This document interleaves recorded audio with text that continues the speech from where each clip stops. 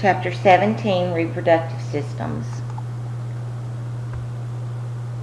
The gonads in males are the testes, and they produce the sperm and testosterone.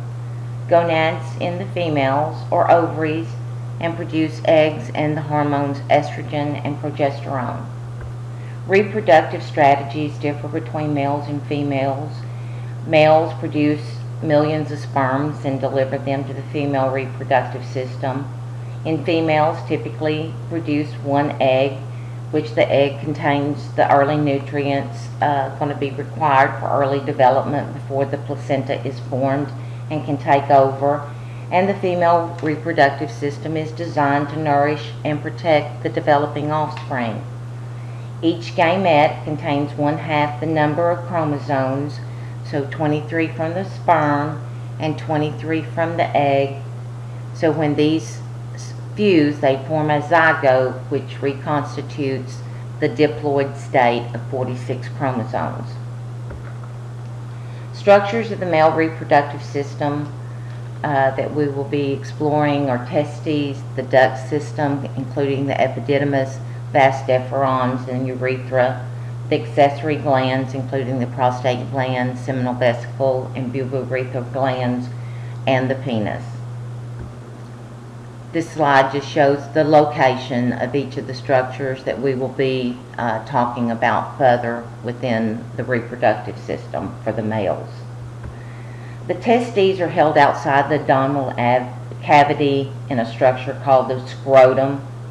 This is necessary to allow for temperature regulation needed for healthy sperm to develop. Sperm develop in the seminiferous tubules, and cells within the seminiferous tubules, called interstitial cells, produce the androgens, including the hormone testosterone. Testicular cancer is the most common form of cancer among young men ages 15 to 35 years of age. Does not usually cause pain, so males should also do monthly self-examinations. There's a high cure, almost 100% cure rate when caught in early stages.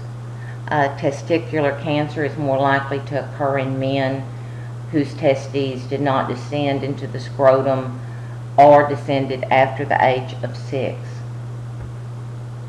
And this just shows the vas deferens, the epididymis, the seminiferous tubules, where sperm is produced within the testes. The duct system includes the epididymis, the vas deferens, and the urethra. The epididymis receives sperm from the seminiferous tubules, and it's the site where sperm is going to mature and also to be stored. The vas deferens is going to be the structure that conducts sperm from the epididymis to the urethra, and the urethra in the males conducts both urine from the urinary bladder as well as conducts sperm from the vas deferens. Semen is the fluid containing sperm and secretions of the accessory glands, and it's released through the urethra at sexual climax. Accessory glands are the prostate gland. The prostate gland surrounds the upper portion of the urethra and produces an alkaline secretion. This alkaline secretion serves to activate sperm and help reduce the acidity of the male and female reproductive tracts. Prostate cancer typically affects older men. An enlarged prostate may squeeze the urethra and restrict urine flow.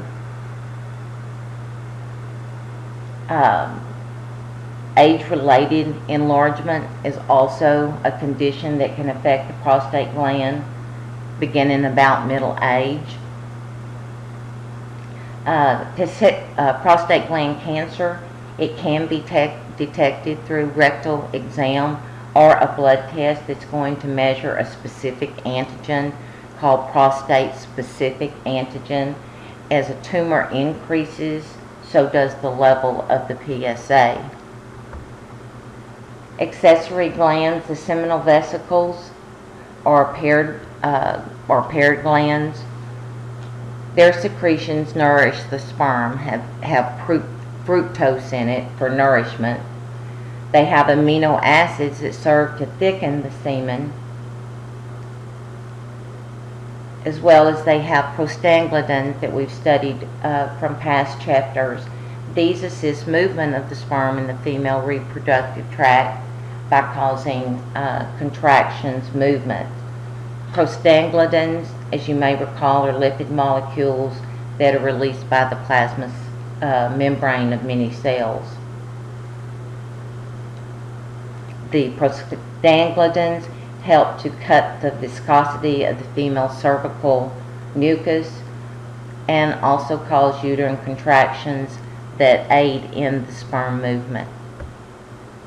Accessory glands, the bubourethral glands, they're also called the Cowper's glands. They also are a pair of glands. They release a clear, slippery liquid just prior to ejaculation that may serve to rinse the acidic urine from the urethra. The penis is the male organ that delivers the sperm to the female reproductive tract. There's the glans penis, which is the tip of the penis with many sensory nerve endings. The glans penis is the region that's important in sexual arousal. The glans penis is covered by the foreskin, which is sometimes surgically removed, a circumcision. It also contains 3 columns of spongy erectile tissue, which fills with blood during an erection. Arterioles dilate, allowing the tissue to fill with blood and the penis to enlarge. At the same time that the expanding spongy tissue squeezes the veins shut that drain the penis, thus allowing the erection to occur. Erectile dysfunction is the inability to achieve or maintain an erection. Causes range from psychological issues to damaged nerves or blood vessels. There's many medications out there that can prolong the effects of nitric oxide, which promotes the widening of arteries in the penis. Nerve damage often accompanies chronic alcoholism or diabetes. Fatty deposits in arteries can affect blood flow. Other factors may be medications such as high blood pressure medication, sedatives, antidepressants, even cigarette smoking, or marijuana. Sperm development is spermatogeneous and occurs within the seminiferous tubules. Spermatogeneous reduces the number of chromosomes to 1 member of each pair. And also during spermatogenesis, it also changes the shape of the sperm so that they can deliver the chromosomes. The stages in spermatogenesis is spermatogonia, which are undifferentiated diploid cells. Next stage would be the primary spermatocyte, that the diploid cell undergoes 2 divisions of meiosis. The secondary spermatocyte is after meiosis 1, and the spermatids is after meiosis 2, wherein it's now in a haploid state. Spermatozoa exhibit structural changes that's necessary for reaching the egg and fertilizing it. It's a process from initial spermatogonia to mature spermatozoa takes approximately 2 months. Spermatozoa and sperm are the same terminology. And this just shows the seminiferous tubules where sperm is produced and the different stages that it goes through to become viable sperm. The mature sperm has 3 regions. It contains the head, which contains the genetic information from the male. Around the edge of the head, there's a structure called the acrosome. This is just a sac that's covering the head that has enzymes that's going to assist in egg penetration. The acrosome membranes, these enzymes that they release, break down a few hours after sperm deposition, and so these enzymes digest the cell layers surrounding the egg, allowing the sperm to enter the egg and fertilization to occur. The midpiece contains mitochondria, and this region is important for providing the metabolic energy. And then the tail is the flagella, which acts to propel the sperm with a whipping-like motion. So this shows the whip-like movements of the tail that propel the sperm. That's the flagella. The midpiece containing the mitochondria that's going to provide the ATP, the energy to fuel the trip to the egg. The head containing the father's chromosomes, haploid, his genetic information or his genetic contribution to the offspring, and the acrosome, the sac that covers the head of the sperm, containing those enzymes that's going to act to digest the outer layer of the female's egg so that fertilization can occur.